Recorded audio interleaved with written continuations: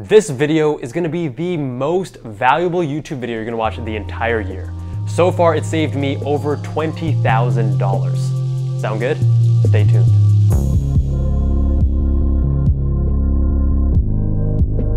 What's going on, guys? Dr. Jabal, MedSchoolInsiders.com.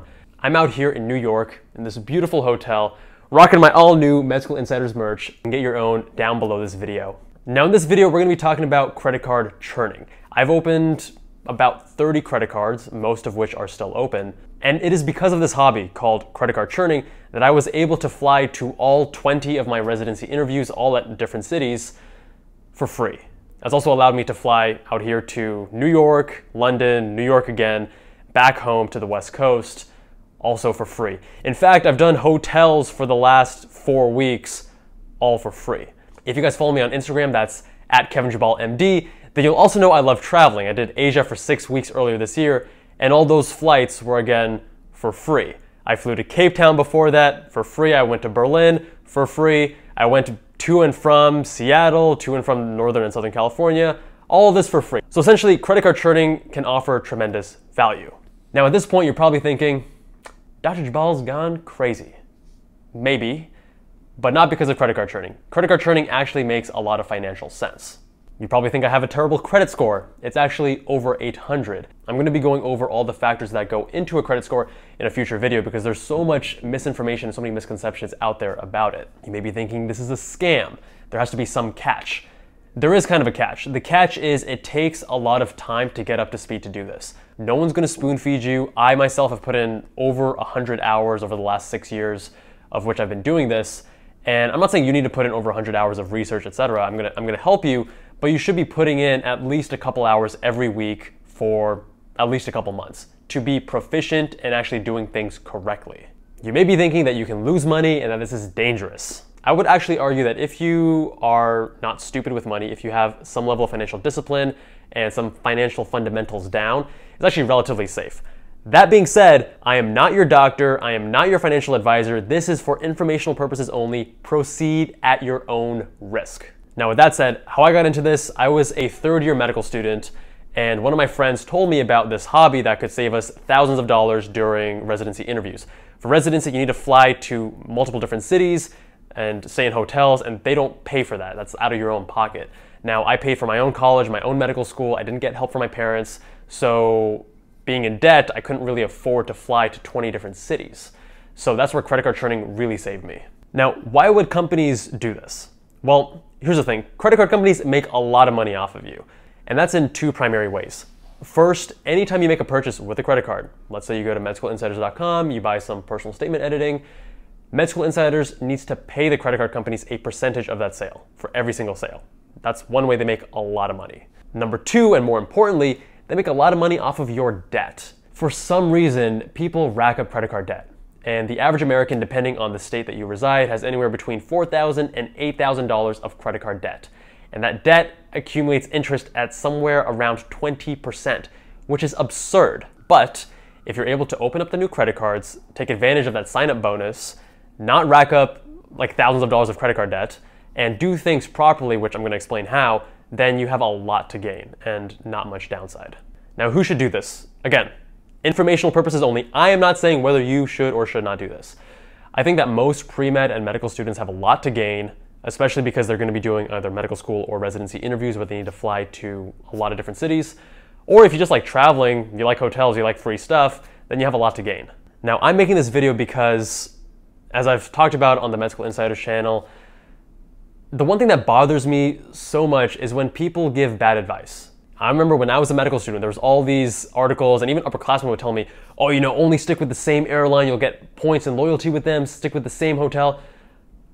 That is such bad advice. Do not do that. Now, some other YouTubers have also started talking about credit card churning, and there's some things that I don't necessarily agree with, so that's why I'm making these videos. I want to provide you guys with what I believe is the most effective, proper, and effective way of doing this hobby right. Now, who should not do this? And this is actually even more important than who should do this. First of all, if you don't have financial literacy down, I don't mean that you need to have a positive net worth. I was a medical student with debt, I had a negative net worth, but if you don't understand, like, credit cards are not free money, if you don't understand, if you're stupid with money, you should not do this. If you carry any statement on your credit cards, do not do this. If you see credit cards as free money that you for some reason forget that you need to pay back, then do not do this. If you lack discipline, do not do this, and go and watch my video on self-discipline on the Med School Insiders channel. If you are an impulsive shopper, do not do this. In short, if you are stupid with money, do not do this, please.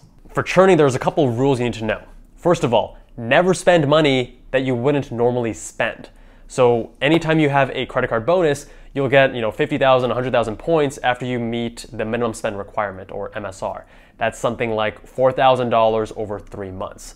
Now, as a medical student, I definitely wasn't spending over $1,000 every single month. So the answer is not to go buy expensive watches and things that you don't need. That's idiotic. So what I did is, my mom, who was living hundreds of miles away, I said, hey, let me pay your utilities, you pay me cash, and that way I can rack up some spend on this credit card. There's also paying your rent with a credit card. You have to pay a small fee, around 2 to 3%, and usually that makes sense if you're working towards a minimum spend requirement. Anyways, we'll go into more details about that in a future video. In fact, this is going to be, again, the most high yield, concise, effective advice about credit card churning and rewards. So if you want to follow along, make sure you're subscribed. Make sure you press that like button because it really helps this YouTube channel, and follow along with our credit card churning playlist, which I will be updating in the future weeks. Now, going back to meeting the MSR, you can also do manufactured spending. That's where you essentially buy money orders or gift cards, pay yourself, and then use that to pay the balance. It's a little more advanced, it's a little more risky. I don't advise it for most people. But anyways, for completeness sake, that's there. Rule number 2, never carry a statement balance. If you do this, you are doing it so wrong. You should never pay any interest.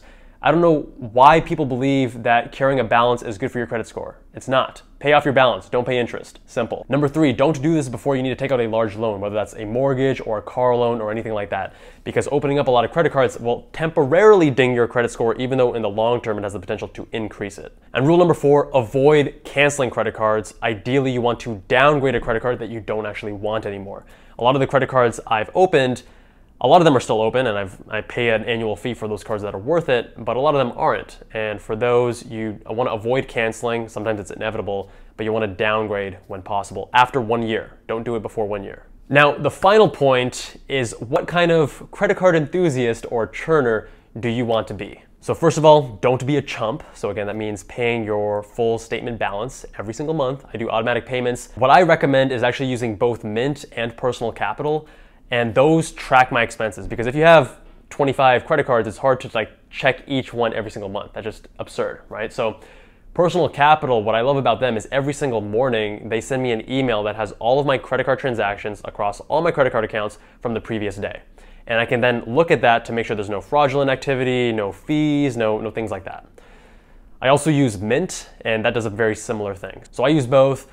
Personal Capital is my favorite, and you can sign up using the link I have down in the description below.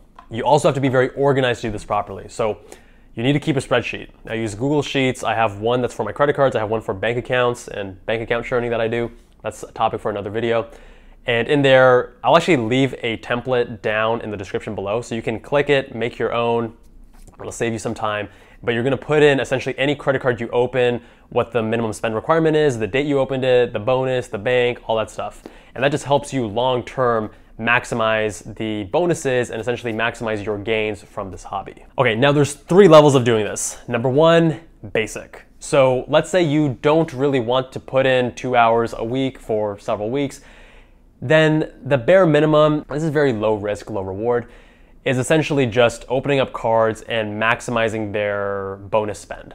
So each credit card has a different bonus. So like the Citi Double Cash has 2% on everything, which is not bad, it's decent. If you do Chase Freedom, there's a 5% rotating category, same with Discover It. So anytime you make a purchase, you're getting 5% back. It's not bad. A lot of people get very excited about 5%. Again, in the grand scheme of things in this hobby, that's actually not very good. It's better than nothing, but it's essentially like the most basic, I wouldn't even call it churning, just like being decent with credit cards.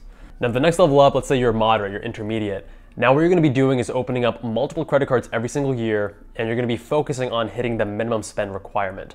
So it's less important now, the 1%, the 2%, the 3%, because if you hit the minimum spend requirement, you spend $2,000, you get 60,000 Southwest points, you're getting an order of magnitude more on your spend. So now you're not getting 5%, now you're getting like 50% back essentially on the spend that you've done. So this is much higher value. It requires, again, a little more work because you're gonna be constantly opening up new credit cards. You need to stay organized. You need to constantly educate yourself about the new offerings, the new rules, they're always changing, things like that. Now advanced, this is the final level. This is where I currently operate. You are opening up both personal and business credit cards, several every single year, sometimes several every single month. And now you really don't care about the percentage points on each category because at almost any moment you're working towards a minimum spend requirement. So you should always have a new credit card in your wallet that you're working towards, and you just keep rotating, keep rotating. Now at this level, you may also get into manufactured spend. Again, it's higher risk. I don't advise it for most people. I personally don't do it. Anyway, that's the fundamentals of credit card churning. Now beyond credit card churning, and I've been talking about, free flights, free hotels, things like that, there's so much more value. So you get extended warranty if you make a purchase of, let's say, a laptop or a camera on the right credit card. And that can extend your warranty by sometimes a couple of years, right? So that's huge. If there's any fraudulent activity on a credit card, you can reverse that, and that's almost never an issue with any of these major credit card issuers. If you travel a lot, you can get lounge access, and that lounge access can give you free food, and like pretty good free food and free alcohol. So there's a lot of things beyond just the actual hotels and flights, but you get so much value from these free flights and hotels. That's why I'm emphasizing that. So again, if you found this video helpful, again, make sure you're subscribed. Please press that like button because that helps us with the algorithm. And stay tuned. I'm going to be updating this playlist in future parts on which credit cards you should open, more advanced theory, getting into bank account churning, all those things. So thank you again so much for watching, and I will see you guys in that next one.